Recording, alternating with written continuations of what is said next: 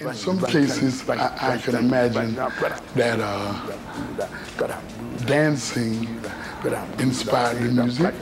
In other places, you can see where music inspired the dancing. The best music is the music that is written for dance, because dancing enhances music. Dancing enhances. Let me write that down, please. Black teenagers who danced it in the late 1920s called it the Lindy Hop. It was yet another outpouring of that era of creative ferment known as the Harlem Renaissance. In the nightclubs and ballrooms of Harlem, a new dance to go with a new kind of music.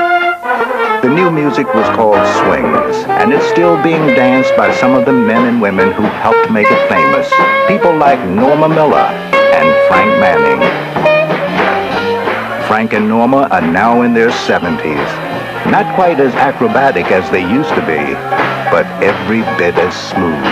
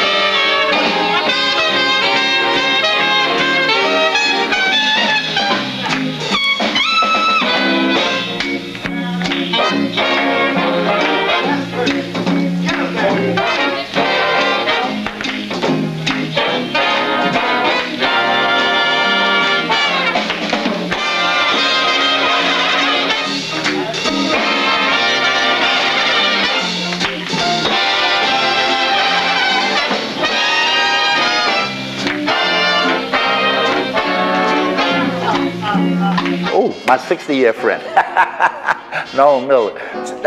Now here's a young lady, when she started dancing, she knew that she was going to be a dancer. I mean, from the time she was growing up, Norma always felt that she was going to be a dancer, and she carried that right through Lindy Hop. Frankie Manning was the best Lindy Hop ever. Best swinging dancer ever. And looked good. See, the point is, swing has a certain look. Look at Frankie. That's how the dance is supposed to look. Up until now, I mean, she's the grand lady of dance. I mean, she's a wonderful friend. Norma, she's something else, man. Yeah, we've been friends since 1934, and we are still friends. One of the major contributors to the development of the Lindy Hop was Frankie Manning, who, with a group of other dancers, performed on tours that took them far from Harlem, ranging all the way to the Moulin Rouge in Paris, sharing the spotlight with jazz greats such as Duke Ellington.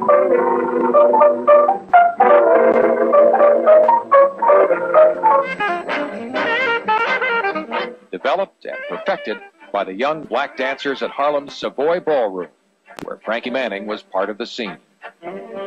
The Savoy, yes, it was the center of the universe, because people would come from all over the world just to see the Lindy Hoppers.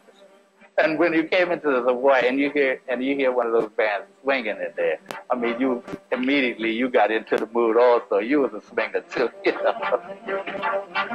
People used to stand outside the Savoy Ballroom just to watch the people go in, and they came there with the best they had.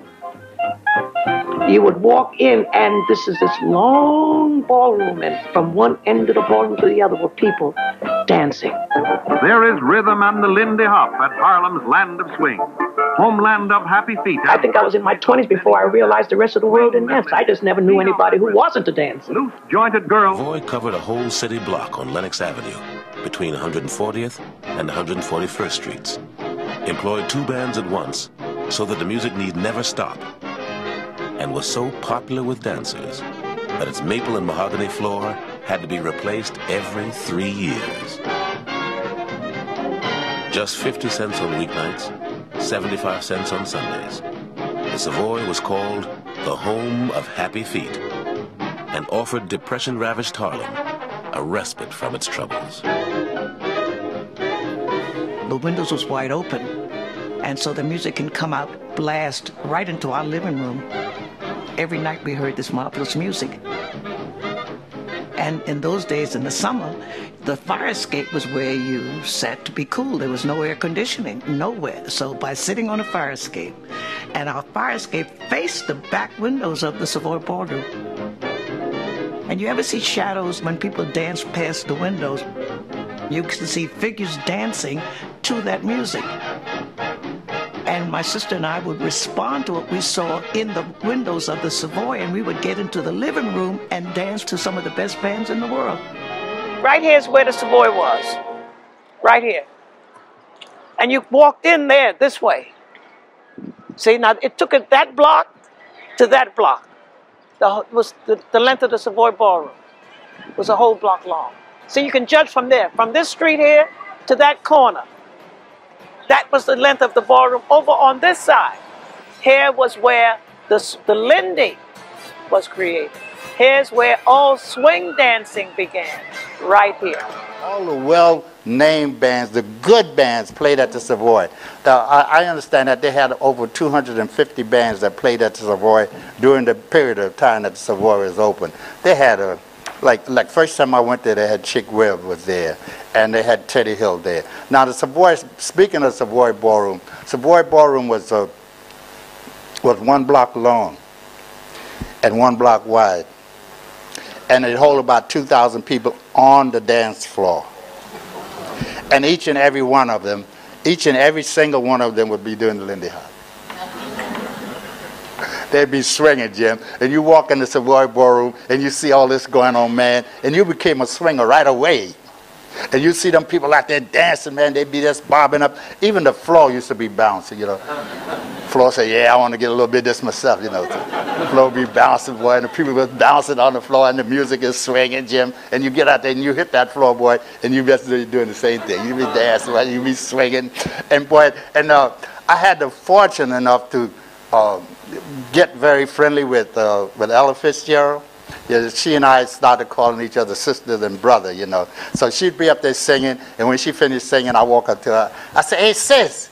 She said, yeah, bro, where you on? I say, come on down, let's dance. She said, okay. And she come down, man, and Ella and I, we'd be swinging. Ella could dance. She could swing, too.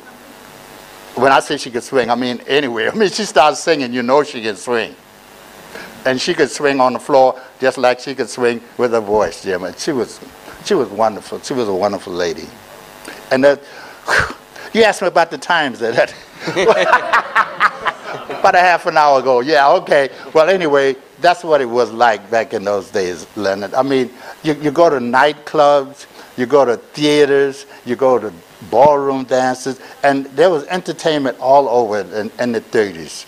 And because it was a depression time, and you know, people, they be working like the whole week long, you know, and when Saturday and Sunday come, they want to, you know, get rid of all of that, you know, they want to get rid of the stress and strain, so they would go out dancing, or they would go to a theater or watch a movie and vaudeville, and they would go to be entertained, and dancing was one of the cheapest things to do. Because you could go to dance for 35 cents and you could stay there from 10 o'clock at night to 4 o'clock in the morning and dance to big name bands. So it was, I'm sorry you guys wasn't there. You know, somebody asked me, they said, Frankie, if you could go back in time, what would you do? I say, if I could go back in time, I'd take me a video camera. So I could videotape all this going on and then bring it back down here. And I say, see what I was talking about? I would love to do that. Everybody came to the Savoy Ballroom. It was the home of black dancing. It was the home of swing. And everybody wanted to learn swing. You had to come to the Savoy Ballroom. It was the dance that was created in Harlem. It was the most American dance that have ever been created in the history of dance. And that's the Savoy. Savoy, everybody came. That's why everybody came to Harlem. But it was the first time where black and white mixed for the first time in a public place. Other than that, it was not like white people coming watching black people dance. It was everybody being part of it, and it was the first integrated public place in Harlem, in America. The Savoy was a place for dancers. I mean, for people who want to dance and want to have a good time. Not that they necessarily wanted to be professional dancers. It was just that they went up there because they would have such a good time. We gave America swing. We gave the world swing. And if nothing else, today you got swing in the world because of us. And I tell everybody that. So I can sit down and say, well, got to be something all right with it.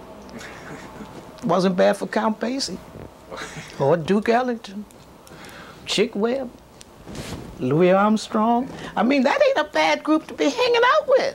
We even had white bands to come to the Savoy Ballroom. That was extraordinary. Charlie Barnett,